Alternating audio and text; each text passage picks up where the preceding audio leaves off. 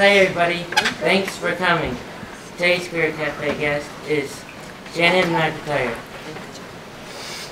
Yeah. Woo! All right. She built timber frame houses in Vermont.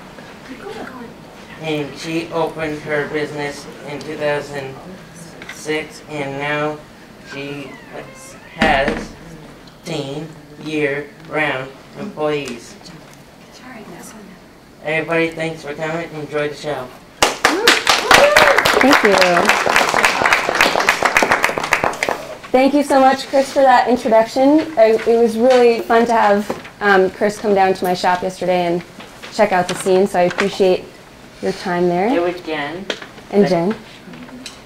Jen gave me the idea this morning.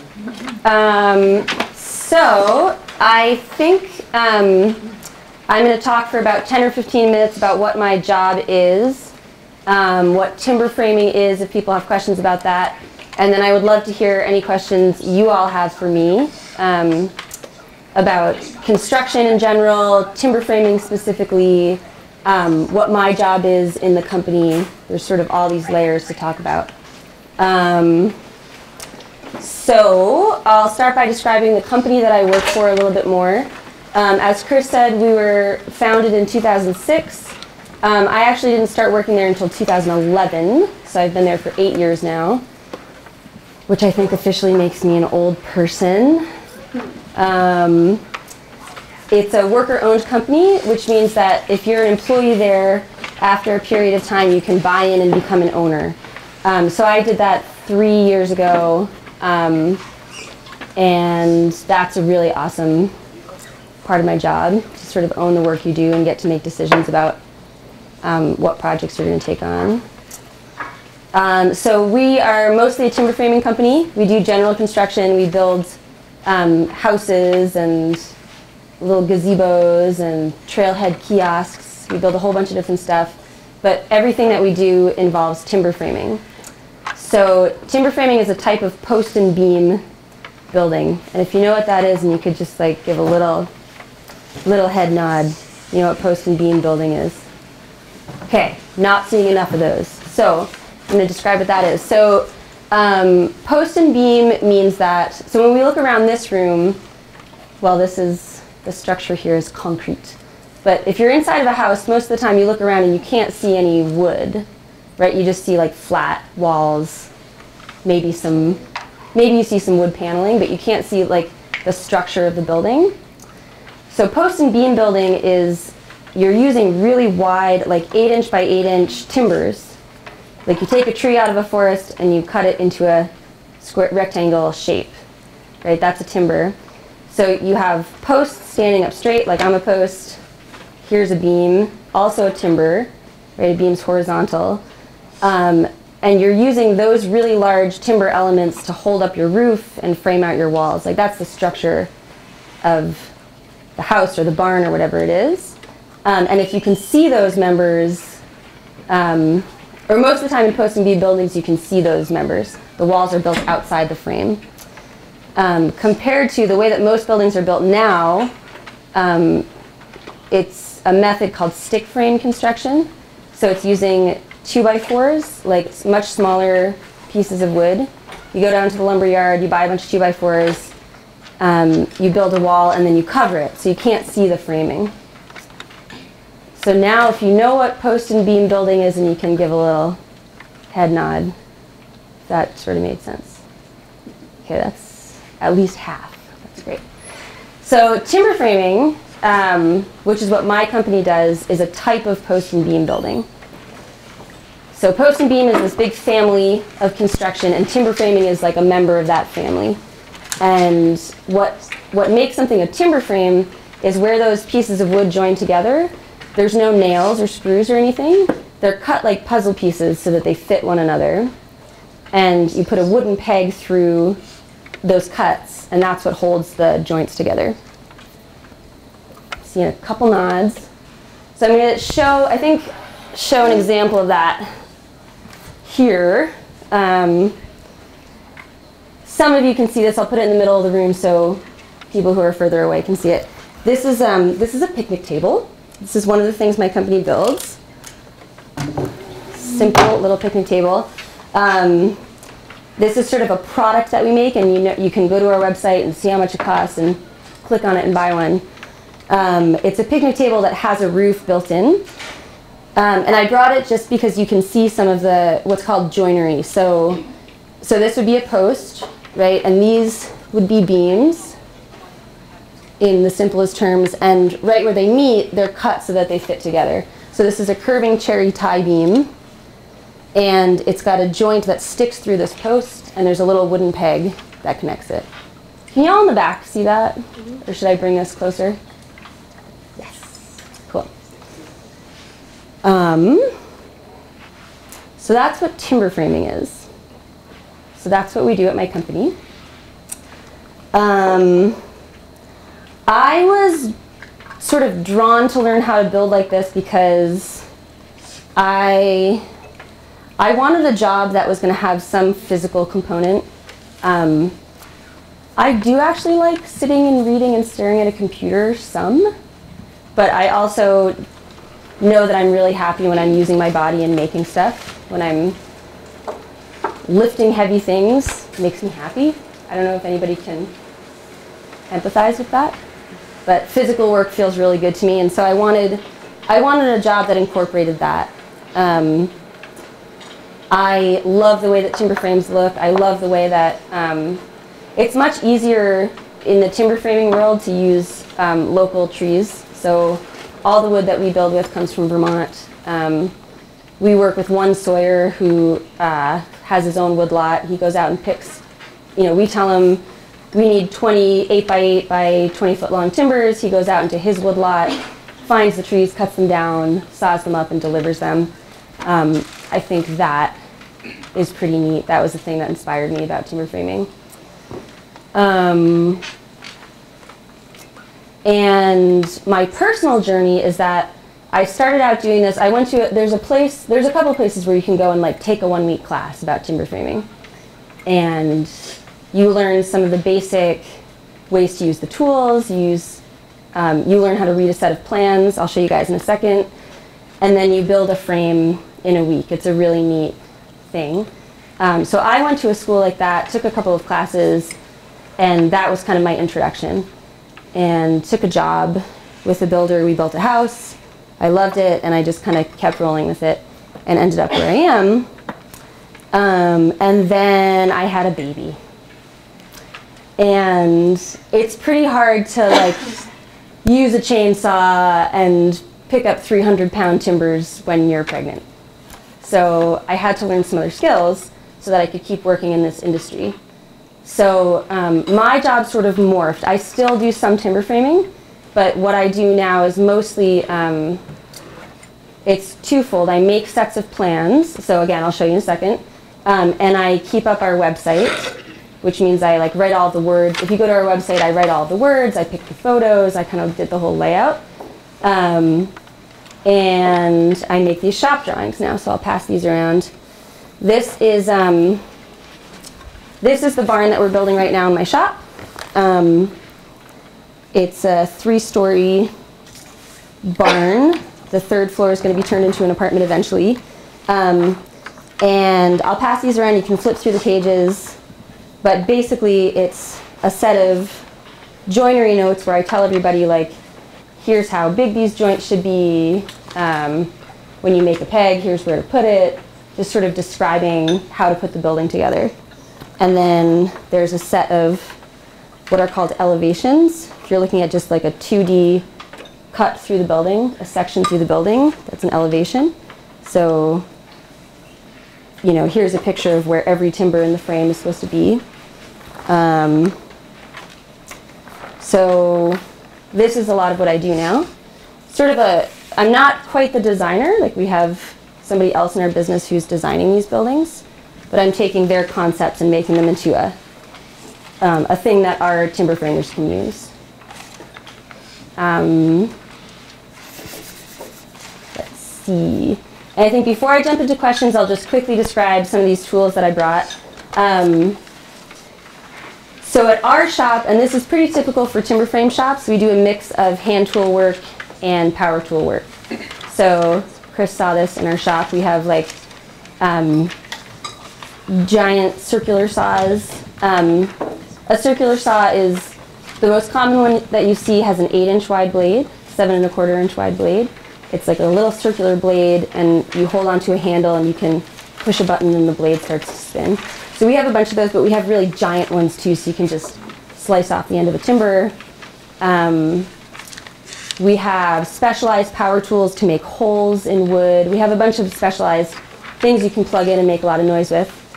And then we also all have our own set of hand tools. So we're doing some power tool work and then finishing the joints with chisels, which are these. This might be a thing that people have. Has anybody seen this before? Chisel? Lots of nods. Cool. Yeah, so this is, anybody who's doing woodworking is using a chisel. Timber frame chisels are big and heavy, and they're sort of easy to drive through the wood. But if you're building a set of cabinets, you're using the same tool, but it's small and delicate and easy to sort of make slices with. Mallet, which is what you use to knock on the end of a chisel to pop some wood out. This is a plane. There's a bunch of different kinds of planes. It's used to either smooth the wood, like if you want a nice finished surface, you can smooth the outside of a timber with this. Also used to clean up the joints. And this is a layout tool. So before we actually cut the joints, we have to, with a pencil, we have to mark out where all the joinery is going to happen. So this is a tool that you can use to, like if this would be a huge timber, but if this was the surface of a timber, I can take this tool and register it against the side. And now I have an easy way to draw lines that are parallel to the edge of this timber at 1-inch increments along the timber. So it's a super specialized timber framing tool, but if you're a timber framer, you want one of those. This is your kit if you want to be a timber framer. And this is the old, so before there were, I mentioned the word chain mortiser. We have, a chain mortiser is the way that we punch the holes in the timbers, the mortises. It basically looks like a chainsaw, but it goes this way. It's on a stand, and you can just push it right directly into the wood. Before there were chain mortisers, there was a tool called the boring machine, even though it's the most awesome machine ever. And what it is it's a machine that holds this drill bit in place. So it's a stand. It has a chuck that holds onto this drill bit, and you have these handles that you move like a bicycle, and it spins this bit into the wood and makes a round hole. So that's the old-fashioned way of doing that. So I think I'm going to open it up to questions. Hopefully you have some. I could keep talking, but I'd rather talk about what you want me to talk about.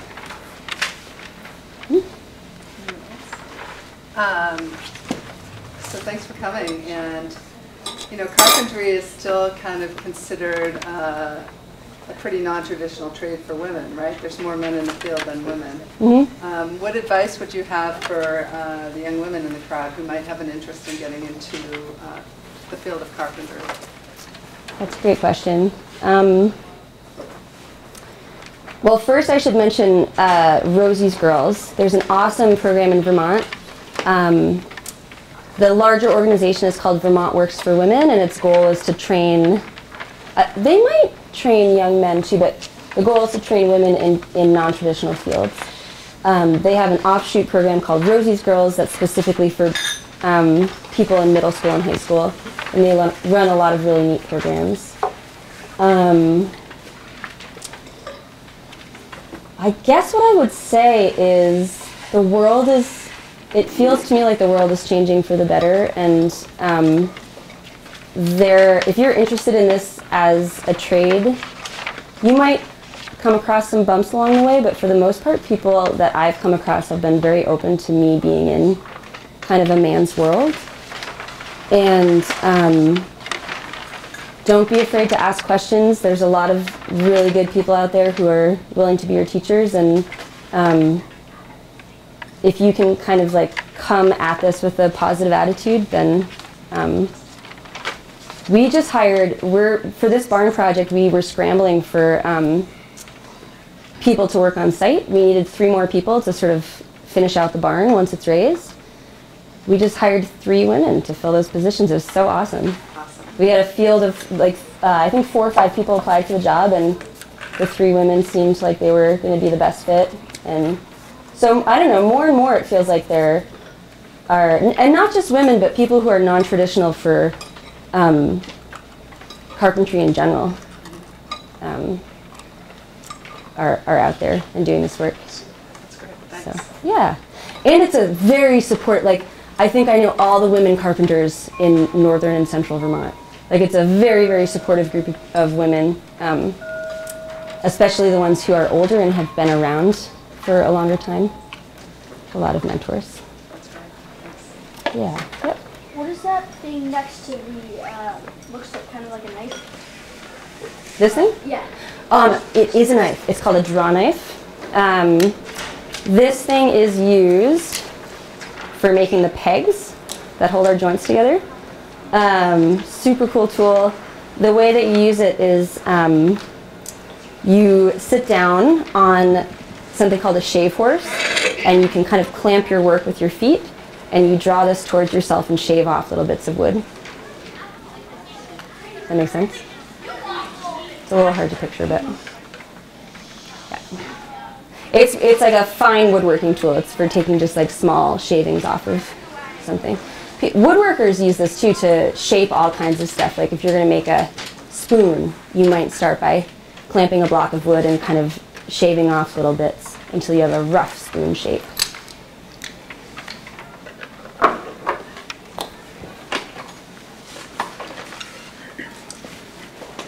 Other questions do you have?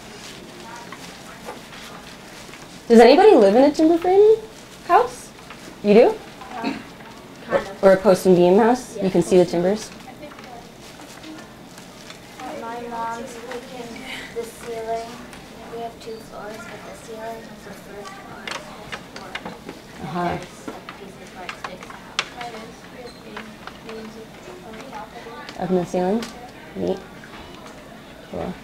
Yeah, it's a very traditional way of building in this area. That's another thing that really drew me towards timber framing is it's from this part of the country. I mean, I shouldn't say that. It's from Europe. It's from, there's histories of timber framing in most places in the world where there's lots of snow and lots of big trees. So it's easy to build a really hefty, durable building that can withstand big snow loads. Snow is very heavy. I don't know if that's intuitive for people, but I don't know what the snow load is here, but in Montpelier, when you design a building, you design it for a 60-pound per square foot snow load, meaning that if you can picture 1 foot by 1 foot, you have to have a building that can hold up 60 pounds in that small area. So timber frames do that really well. It's pretty easy to build a very strong building with big beefy timbers. So, you know, Japan and Russia and Northern Europe and Korea, all these places have long histories of timber framing. And when Europeans came here, all of the original buildings they built were posts and beam buildings. So I love being able to go into an old barn and checking out how people did things then that I'm doing today. Because the trade has morphed a little bit, but the basic like mortise and tenon joint with a pinned connection is the same. Yeah. Did you make your own toolbox? I did make my own toolbox. Yes. This was one of my first woodworking projects. So long ago, decades, well, at least 1 decade. Yeah, and that's another thing. One of Chris's questions yesterday was for somebody who's sort of interested in learning more about this or thinking they might want to be a timber framer someday, the piece of advice I thought of is just try making something. You know, it could be like a step. get a couple pieces of wood and, you know, put two of them like this and put another one on top and nail it together and just like figure out how stuff works. I think there's no carpentry manual, you know. I'm sure there is a carpentry manual, but there's like, you don't go and get a 5-year degree in construction the same way that you do for other kinds of jobs. Usually if you're looking to hire someone, you say you want somebody with 5 years of experience. You don't say you want somebody with a Bachelor of Science degree and blah, blah, blah, you know? So the more you can like get your hands on stuff and just try stuff out, the more skills you pick up, the more you can tell if you really like doing this kind of work. So, yeah, build a toolbox. And then you can buy a bunch of tools. What is the blue thing there? This thing? Yes. This is called a string line. It's used for, this is a general construction tool, like most carpenters will have a string line in their tool bags. It's used for figuring out, it's used for making a straight line. So the way that I use this the most, my company does a lot of using like curvy, funky shaped beams in a timber frame. And we need a way of figuring out like we want this beam to be like this one. We want this to be horizontal, right? But what's horizontal if it's a curving thing? So what we'll do is stretch this out. I won't make too much of a mess of the library floor. And if I held this and somebody came here and pinched it and pulled it up and let it snap down, yeah. Just like that, and you just snap it right against Boing. it. No, go on it, right? Yeah, exactly. You must have used one of these before. Yeah, I've worked in carpentry in the past, so Oh, cool. I know everything you're talking about. Oh, nice. Cool. It's exciting. It's a really great field. I actually started construction after I got a 4-year degree, so it doesn't matter, you know, if you have a degree or not. If you like something, you like doing something, go for it. It's great. Mm-hmm. Yeah, so you snap this line back and it leaves some chalk. You all can see on my foot. It leaves a blue chalk line on whatever you snapped it on, and it's a perfectly straight line. So we'll take a curving thing and snap a line on it, and then we can know, okay, if I want to make a cut that's going to be plumb or like straight up and down in the building, it's going to be 90 degrees to that. We have something to measure off of. It's a little tricky to visualize that without a timber here, but makes a straight line. Yep. My dad has one of those. He's a carpenter. Cool. Just proving that people who are carpenters, like this is carpenters probably get like a measuring tape and then a framing square. Does anybody know what a framing square is? Speed square. I'm sorry? A speed square? Yeah. Yeah, so speed square, right, if you're doing general construction, it's probably like measuring tape, speed square, framing square, which is a little different, it's bigger, so it looks like a big L. I guess L would be this way. No, for you, L would be this way. And this part's 2 feet and this part is 18 inches.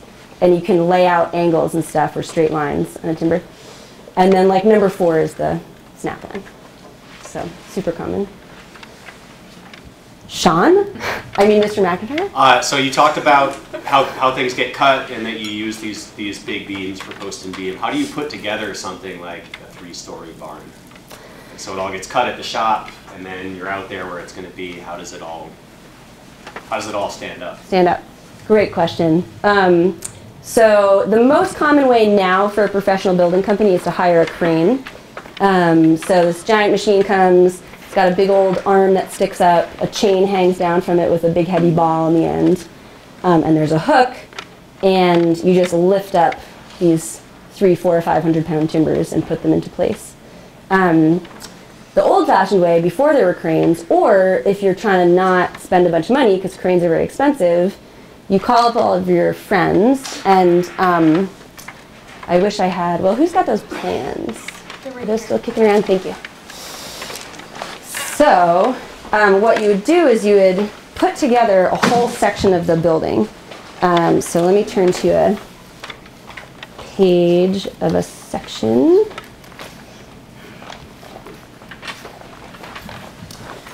So you would put a bunch of these timbers together. So probably what we'll do for this barn is on the ground, lay out flat, we'll put together these big tall posts, these ones in the middle, that big tall post, this beam, and a couple of these angled pieces are called braces, and they're what keeps the building from racking, which means like the wind blows really hard, your building doesn't creak because there's a triangle. The brace is made a really strong shape. So we'll assemble these things on the ground, right? The post will be laid out like that, and the beams going across. And then if we're going to lift it up that way, you get a whole bunch of people, and everybody stands there and lifts it at the same time. And then if it's super tall, you have poles, and you can push on it with poles, and it stands up, and you hold it there forever. Until you get the next piece up, and then when everything is starting to interlock, it stands up by itself. So, and we do that a fair amount, actually. I don't know if we're unusual compared to other building companies, but we just have a fair number of clients who say, this is a big barn, but if you had sort of a smaller structure, people would rather save the money and have a big party with their friends and hand raise a building. Super fun. Cranes are fun too. You can also do it with like an excavator if you have a machine. I'm sorry? You can do it with like an excavator. Yep. Yep, totally. Yeah, anything that can get up high and lift enough weight. Have you seen that happen before? I built the first to-me garage with my dad in addition to our house and stuff like that. Nice. All right. Yeah, you can do it that way too.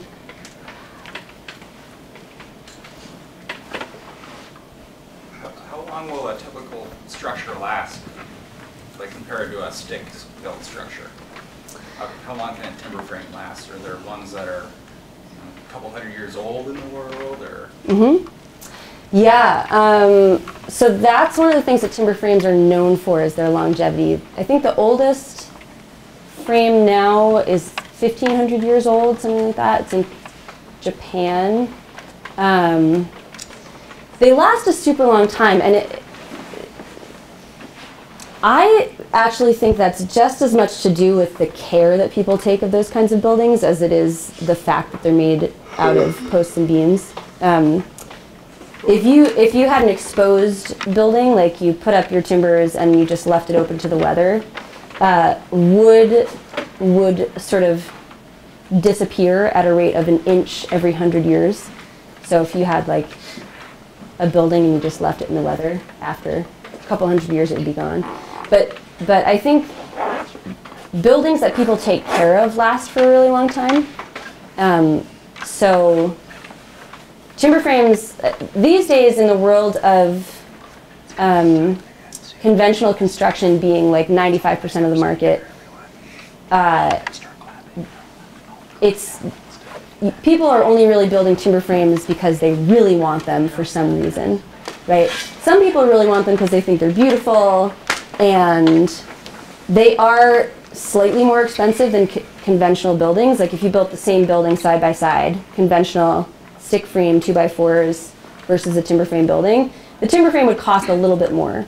It doesn't cost a ton more, but it is more expensive. So you have to really want it. Whether you want it because you think it's beautiful, or because you want it to last forever, or because you want to use local timber, or because you want to make it yourself and you took this class and it's just a super fun thing to do, you're going to take care of it because you love it more, right? You can make a beautiful conventional stick-framed house that's really awesome and pass it down through generations and take really good care of it, and I think it's going to last just as long as a timber frame building. But it's a little meta, but. What do you primarily use for your roofs, or your timber frame barns and houses? Like on top of the frame, like asphalt shingles, or? Yeah. We usually use metal.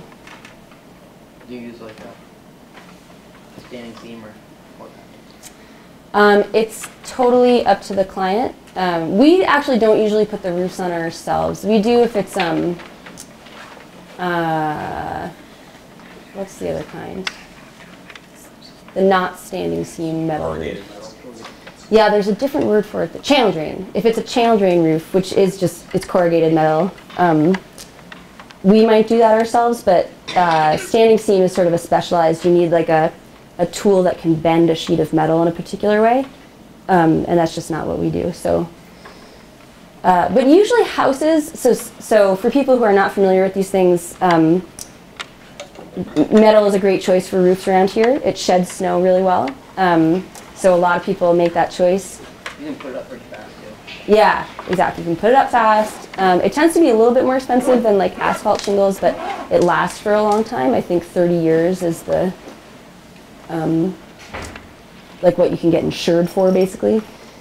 And but standing seam and channel drain are two different types of metal roofs. And standing seam, you sort of have a slightly better chance of water never getting into your roof. So it's a little bit more expensive but a little bit higher quality. So oftentimes people who are building houses will choose standing seam, and barns or other buildings will choose channel drain. But it's totally up to the client. We have time for one more quick question if anyone else has one. All right, guys, can we have a round of applause for Shannon?